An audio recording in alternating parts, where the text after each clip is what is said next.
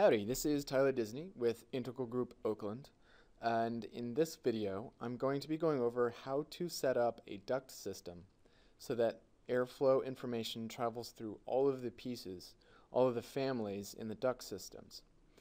A lot of times you'll start modeling a duct system and the airflow will go from the air terminal to the VAV box, but then somewhere along the line after that the ducts stop knowing what their airflow is supposed to be adding up from the air terminals.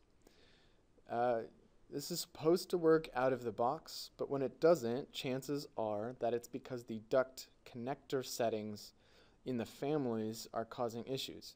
So the point of this video is to understand and explain how these settings work so that you can troubleshoot any system that you come across. The key points, the key things to understand are that the flow directions of all of the duct connectors need to be correct. The flow types as defined in the connector needs to be correct, and the flow needs to be passed from one connector to the other in each family. So we'll get in and explain how all that is. And to do that, we're going to create an example system for supply air system, and that is going to consist of a supply louver. I'll make it a little bigger. This is going to be quick and dirty modeling today. We're going to have a supply diffuser on the other side.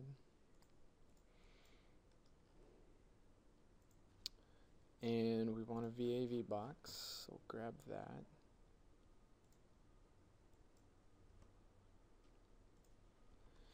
And so air terminal, VAV box, and then we want an air handler in here, and then we'll go out to the, this is like a air inlet louver type of thing, just because I wanted that many pieces. And so we could just grab an air handler from somewhere, but I wanted to build the family so that you can see how the duct connectors are made. And if you can make the duct connectors, then you can fix duct connectors in any family that you come across. So go to the big R, new family. Never mind that. Go to mechanical equipment. I'm in Revit 2014 right now, by the way. And again, this is going to be quick and dirty modeling, so make an extrusion, make it rectangular, 3 foot by 6 foot, that's fine. And we're going to make it 4 foot tall. None of this really matters. Close that, close that, close that. Here we're on the 3D view, and I'm going to create the two duct connectors. Get that face there, get this face here. So the first thing that I am going to do is going to decide, which end of this air handler these are. So I'm going to say this is the end where the air comes into the air handler from the louver, and so the flow direction is going to be in, and I'm also going to put that here, in. And I need to set the flow configuration here to preset. And on this one, this guy is going to be flow configuration calculated. He's going to be out, out. And I'm going to type that right there. And now, so these are what this means, calculated and preset. So this is where the duct coming from the air terminal and from the VAV box are going to be coming from. And so the duct coming into this connector is going to know what CFM it is as set in the air terminal. So calculated means it's going to calculate what the flow is based on the duct connector that's coming into it. And preset means that the flow is set somewhere else due to some parameter. And so you're like, okay, well, what parameter is setting that? Well, what we need to do is we need to pass the flow information that's coming into this duct connector from the duct, and we need to somehow pass that value to this connector. So what we're going to do is we're going to set the flow here. We're going to click this little button, and we're going to create a parameter, and we're going to call it airflow. It's going to be an instance type, and that's fine. So now the flow for this guy is set to airflow. So the flow is being calculated and it's being passed to this parameter. And then we come to this parameter, which is preset. So it's getting its value from a parameter, and we're going to set that to come from this guy, airflow. So that's what we need to do. And it's done. You know, if you want to change the dimensions of these, you can do that. But again, quick and dirty, don't want to waste your time. So we're just going to say, we're going to save it so we can give it a name, and we're going to call it HU. We're going to call it HU better. And then we're going to load it into the project. Yes, that's the one we want to load it in. Okay. And we're going to close the family editor, go back to our floor plan, and put the HU in. Okay, so here we go. I'm just going to tighten these up a little bit. A little smaller. And now the first thing to do before you go anything is check to make sure that all the connectors are pointing the right way. So here's our louver, right? And this is saying that the duct connector, the direction of flow is out, which is what we want. It's going to be flowing this way.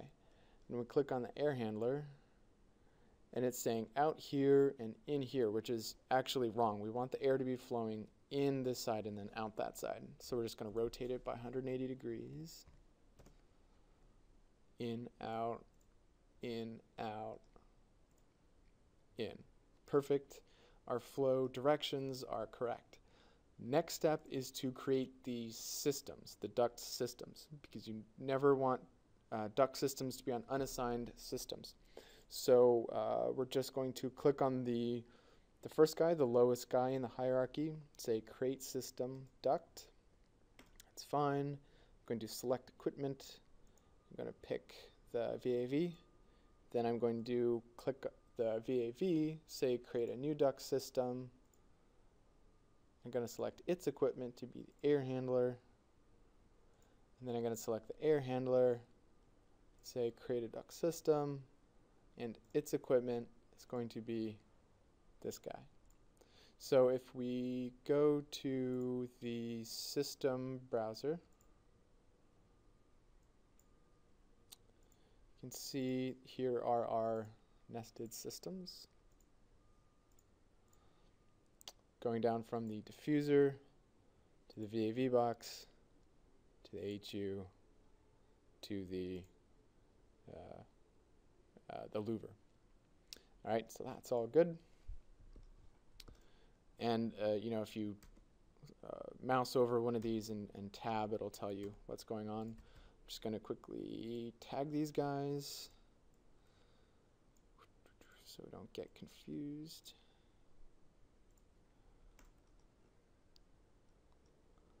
This is an HU. This is VAV.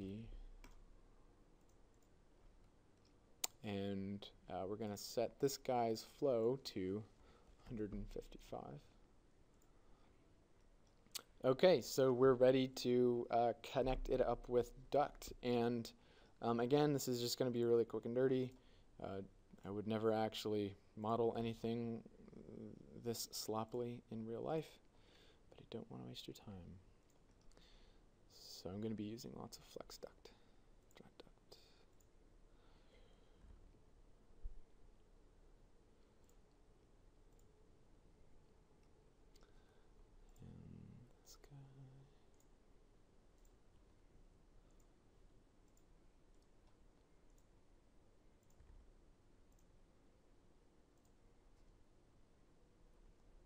Ooh, it's a big old guy.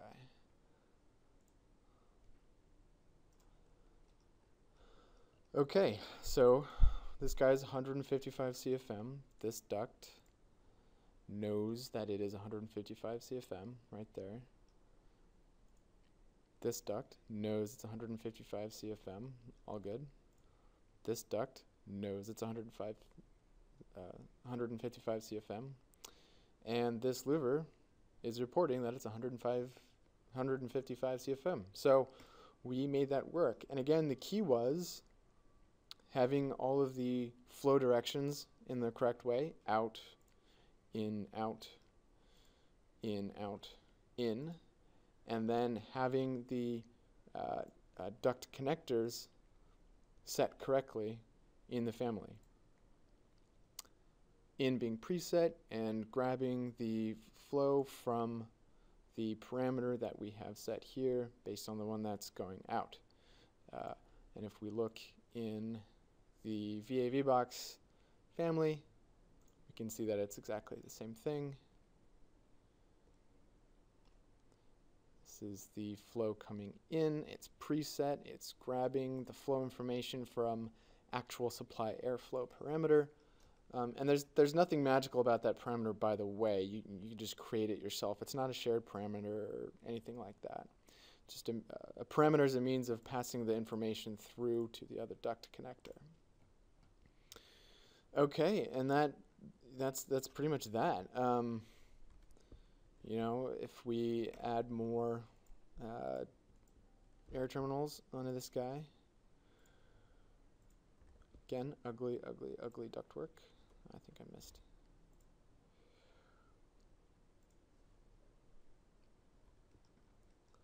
It's going to update.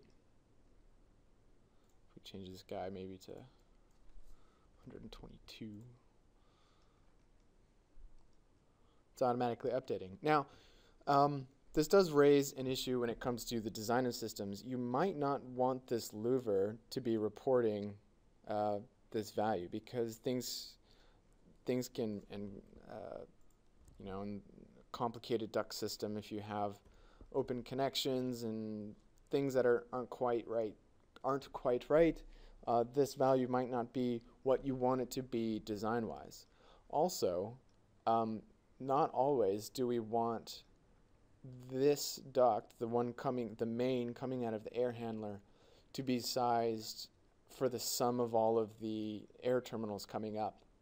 A lot of times, imagine if we had 20 or 30 VAV boxes all in parallel on this, all feeding back to this one air handler. You know, the sum of those airflows, let's say it's 10,000 CFM. But maybe per our design, the air handler isn't designed for 10,000 CFM because we're assuming a diversity. In other words, we're assuming that at no time will all of the spaces be delivering their design airflow at the same time. So maybe our diversity is 80%. So we would want to size the duct for 8,000 CFM instead of 10,000 CFM. That's something you have to take into account and sort of be intelligent about. As far as I know, there's no way to tell Revit, you know, take this, you know, oh, this duct is supposed to be at 80% or something like that. There was probably a creative way of tricking it into doing that, but I haven't bothered to figure that out. And then also you might want this tag to report something that you type in, not something that's calculated for the louver, and in that case you want to change your tag to point at a different parameter than the one it's pointing at right now, which is airflow, which is being calculated from the duct that's coming into it. Yeah, so that's pretty much it. If you are having problems with airflow flowing correctly through your system, make sure that all of the connectors are pointed the right way. Make sure that they're set to what they should be, preset or calculated, and make sure that they are passing flow information from one duct connector to the other on both sides of a family. I think that's it. I hope that was helpful, and thanks a lot. Cheers.